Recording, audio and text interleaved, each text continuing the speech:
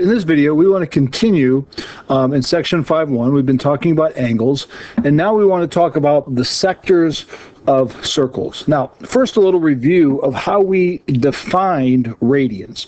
We defined radians that if our radius of our circle, our unit circle, was 1, and then the arc length, this distance here around the circle, was also 1, then this angle in the middle was defined to be 1 radian. So all of those equals 1. So one of the advantages of using radians is it allows us to look at this arc length in relation to this central angle. And so that's what we want to kind of look at here today. I want to look at two formulas. Our two formulas are this. If we know the central angle, and this angle is in radians, that's important. If we know that that angle is in radians,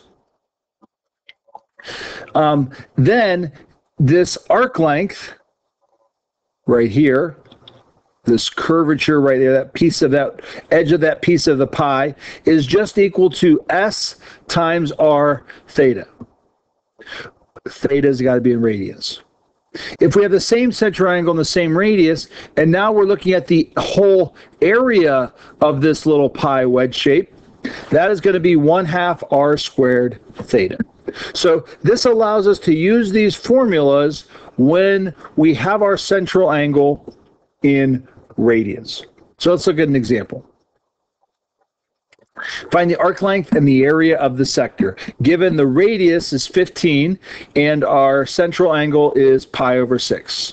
So our arc length, S, and that would be this distance right here, is R times theta, which would just be 15 times pi over 6, which is 5 pi over 2. And if let's say this is meters, so then this would be meters is the arc length right there. Now, if we wanted to find the area of this wedge shape piece of pie, our area is 1/2 R squared times theta. So you will see this R squared will give us our meters squared as we go to calculate this. So this is 1/2 15 squared times pi over 6. And this gives us 75 pi over 4 meters squared, because we're squaring the 15. So these are pretty straightforward formulas. We just want to make sure we understand the difference when we're trying to find this arc length, this distance around the outside of the circle, compared to the area in the circle. And you can see with these formulas, if our angle was 2 pi, it was the whole circle. This would be R times 2 pi, which would be 2 pi r, which is our formula for the circumference of a circle. And if it was 2 pi over here, this would be 1/2 R squared times 2 pi, which would give us pi r squared, which is our formula for the area of a circle. So this would actually be circumference here. So you can see this formula checks out with what we already know about circles. But this is if our angle is not 2 pi, but something else, this formula holds. So let's look at an example. Another example. So let's say R is 3.5, theta is pi over 12. Our arc length, this part right here on the circle, which we use S, is just 3.5 times pi over 12. The area is 1/2 3.5 squared times pi over 12. And we can put those in the calculator to get our decimals. Okay. Another example. The sector of a circle, switching it up a little bit, has an area of 26.25 centimeters, and the central angle is 2.1 radians. So this is 2.1. So our area formula is 1/2 r squared times theta. And so we have 26.25 is 1/2 r squared. My theta is 2.1. So this would give me, if we figure this out, this gives me r squared is 25. So r would be 5. Now, I know plus or minus 5 when you take the square root, but we're dealing with the radius of a circle, so we just have the positive case. Now, if we wanted to find the arc length of this, this would just be 5 times 2.1, which is 10.5 centimeters. I guess this should be also, if we want to stay with our units, that should be also centimeters. Now, one of the things we want to look at with these formulas is talk about some definitions and talk about two things. We want to talk about a linear velocity and angular velocity. Now, before we talk about the formulas for these, let's talk about what they are. Linear velocity is basically the speed or how fast you are going. Angular velocity is how fast you are turning. Now, let me give you an analogy for this. If I think of people in the band. Now, some of you may be in the band, some of you may not be in the band, but I think everybody can relate to this. Imagine you're in the band, and I don't know what this is called because I haven't been in the band since I was like in middle school, but the idea here is that you want to turn all of these people. Each of my little lines here represents a person, and we want to turn this group, pod, squad, whatever it's called, of 4 people, we want to turn them 90 degrees. So this person has to go from here to there. This person has to go from here to there. This person has to go from here to there. And then this person has to go from here all the way to here. Hence why you don't want to be the outside person, right? You always want to be on the inside. So you got the little distance. Now, if you think about these, all 3 of these would have the same angular velocity. Oop. See if I can spell angular right.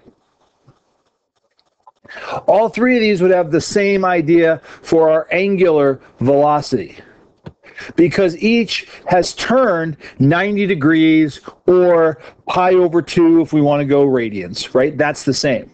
But the linear velocity would be very different, because if they go from here to here for all of them in the same amount of time, this person goes a very short distance, so they're going to go much slower.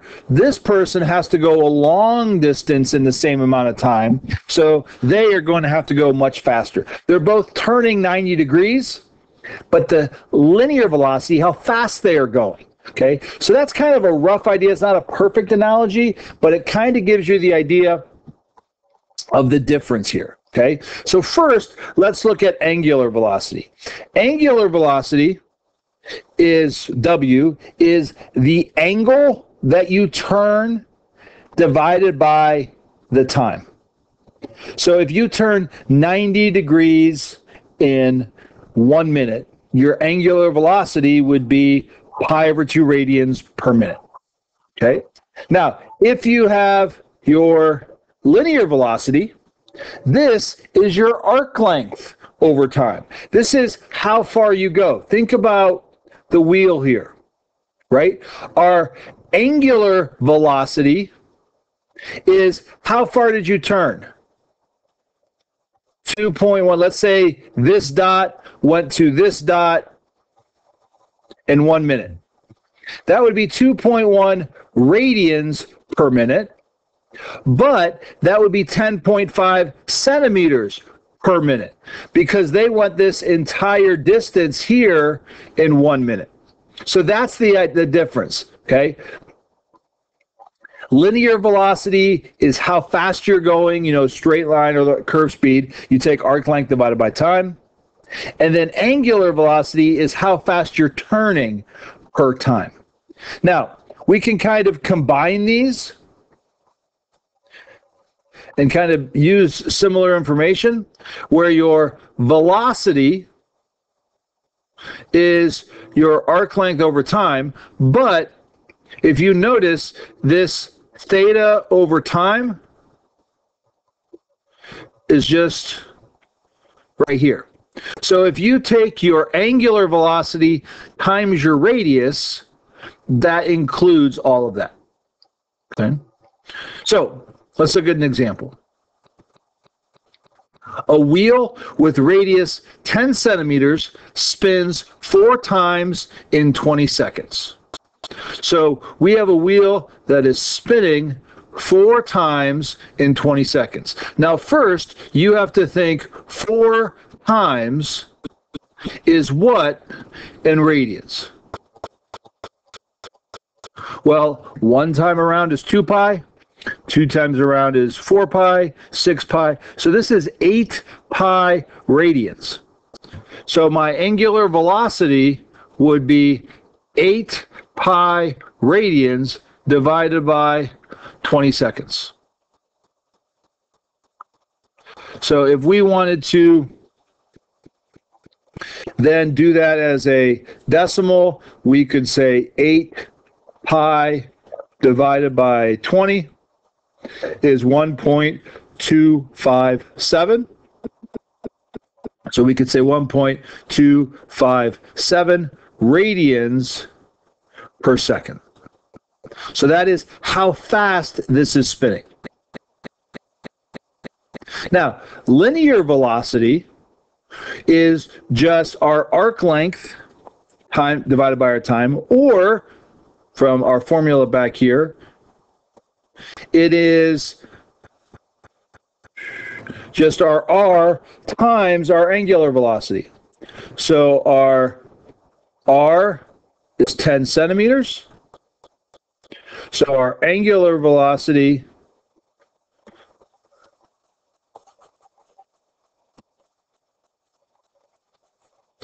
is just 10 centimeters times 1.257 radians per second, which would give us 12.57 centimeters per second.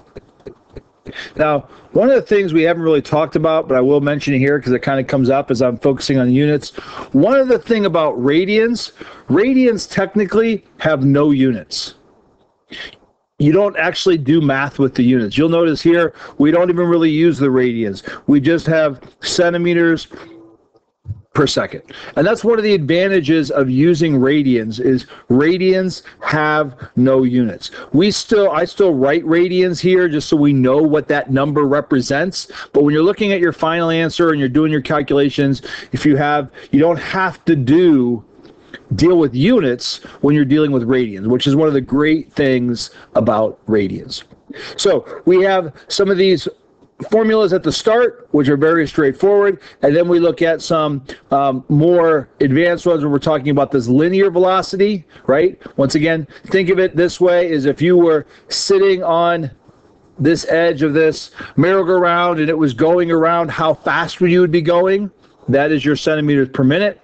How far you turned in a minute is your angular velocity. So they're both dealing with how fast you're doing. One is how fast you're moving in terms of speed, right? And the other is how fast you are turning. All right, you are now ready to do the homework. 5.1, sectors of circles.